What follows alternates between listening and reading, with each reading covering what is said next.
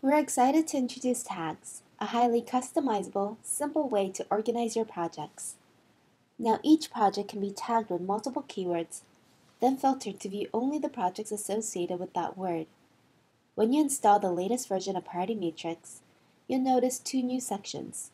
Here, where you can add tags, and here where you can filter them. To get started, select a project you'd like tagged, and simply type in any keyword you'd like associated with that project.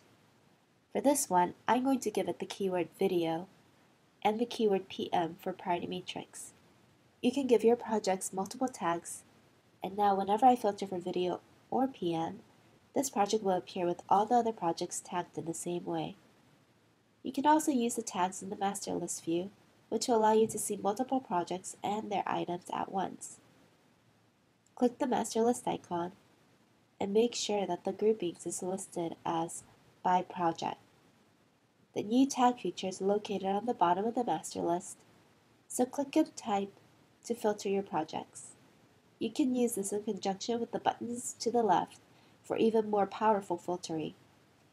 We hope this feature will help you and your team stay more organized and productive.